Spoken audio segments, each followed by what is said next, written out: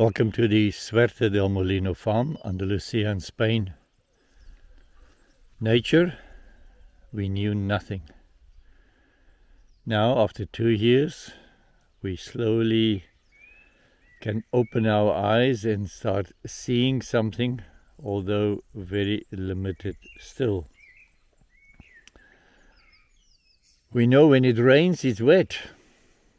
We actually wanted to learn more than that. How to channel the water and how to use it. But slowly we're getting there. This is the second rose garden, and it just happened that this very top canal of water exits here. When I was here at 2 a.m. the water ran in here, watering these roses. That was special. Then that time of the night I blocked it up here because I didn't want more water going to the creek. I wanted to exit on the other side. This is the newest swale we have on the land, 24 hours old, and usually we fill them immediately with some organic material. This one we haven't had the time. It's good to see what it looks like. The water came down here from this point.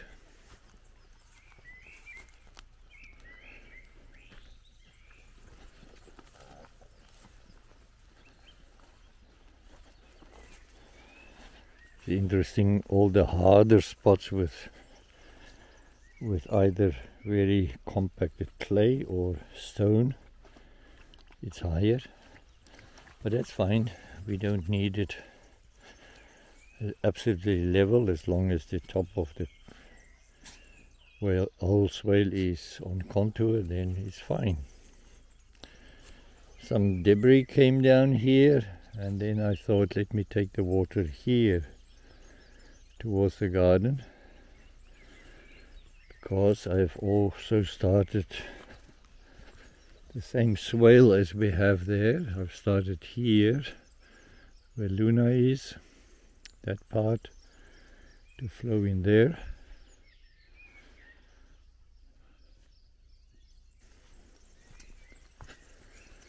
This canal was also, or this swale was also full.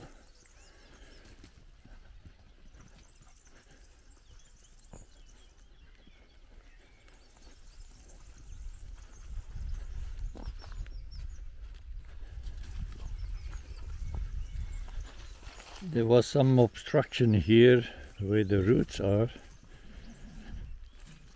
with all the leaves, because we had strong winds. So I just opened a little bit deeper below the roots, and then it worked fine.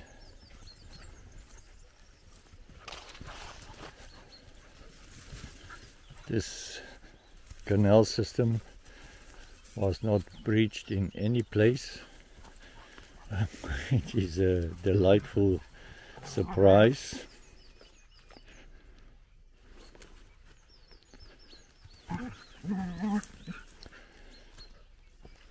According to this pattern of the soil here, there was quite substantial flow.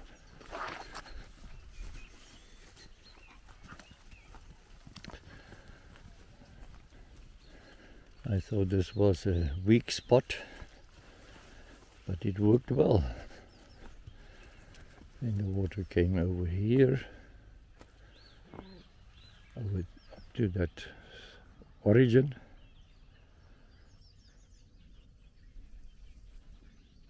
And here it becomes more narrow again, just a tiny canal.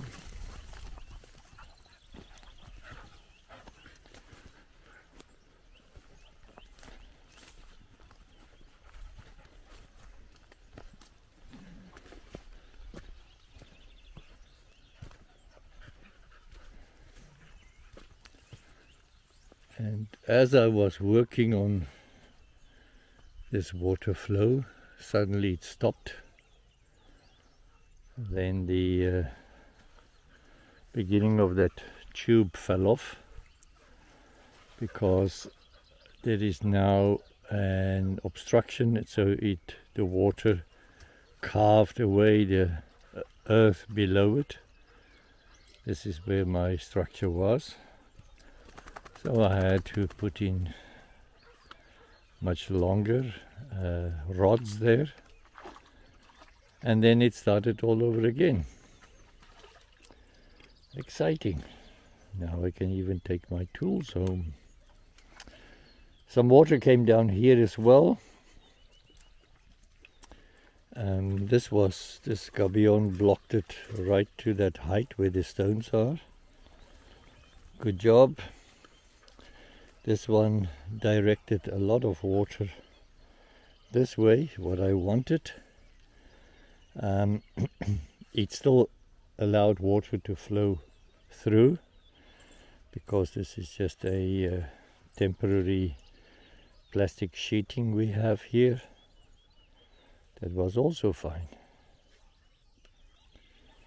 This sediment trap and a tiny dam full. Then here it did not go 100% according to the plan. It only filled up halfway, and because there's a lot of branches and sticks in here, it actually went through there, surfaced a little bit further and went towards that way. I wanted to come here the higher way and then flow here, but it was not that much water, and we can get some more clay in there. Come on, get yourself out. Yes. Come. Good for you. Only the second time that some dog went in there, and it's always sky. We planted many kilos of seeds here, lots of vetiver, and because much less water coming down here, I thought I can actually make some alterations.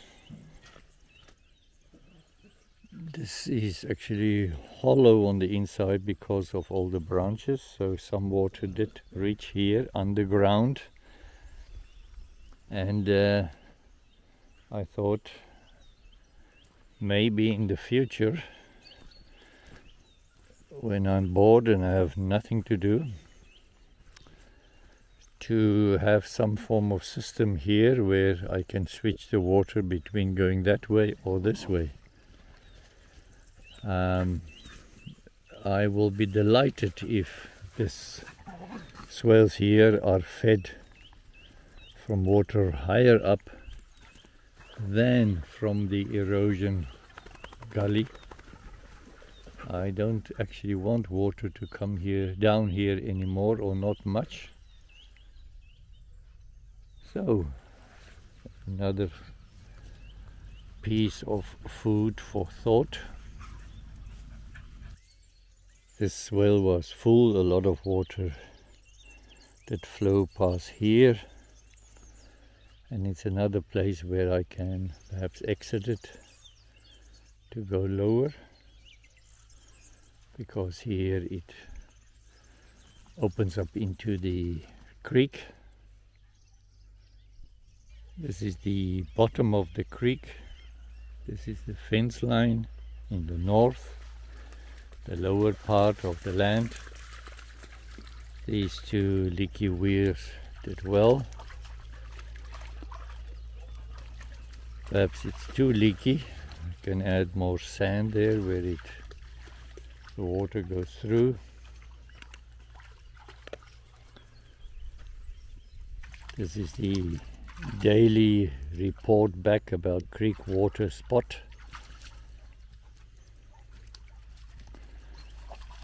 Still some flow.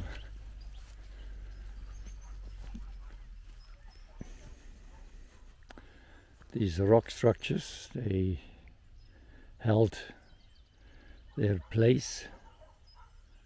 That's good. There's another rock structure. It's also still intact. And then the beaver dam, I adjusted it a little bit in the middle of the night, but it worked very well.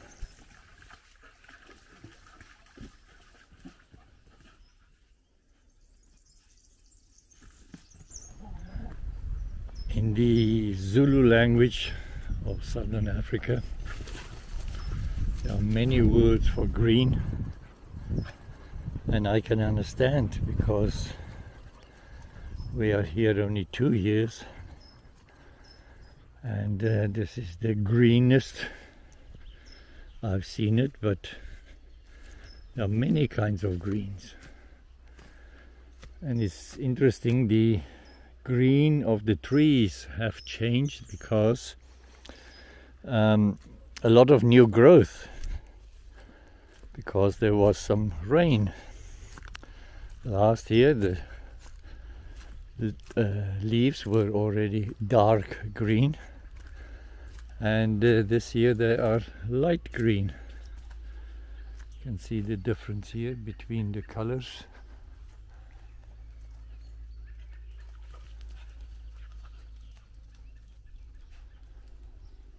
So even the trees look lighter. This was also an interesting scene in the middle of the night. I could not even get in here because it was too deep. My sluice gate worked well. I removed that plank over there, and then the water went that way, but it worked so well that it went around the pipe, and I actually did foresee that, and this is the summer job, to have a permanent installation there. And then a lot of sand came through here when I had that open, and it's cute. It's actually quite heavy. It's a steel plate, and as the water dropped, this also dropped. Okay, excellent. We expect more rain today. I will do something with that before the rain comes. We have already received almost 300 millimeters this calendar year, and the whole of last year we received 350 millimeters. We are happy.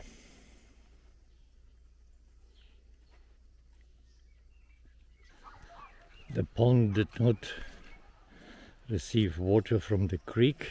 I diverted it before it could reach here, but some water did come down these little furrows I made,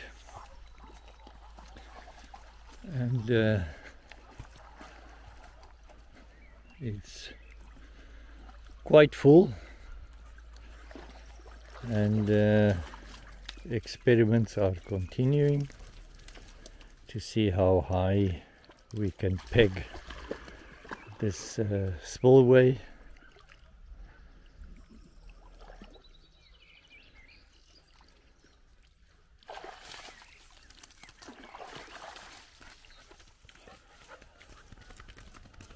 Another 2 hours, some more rain.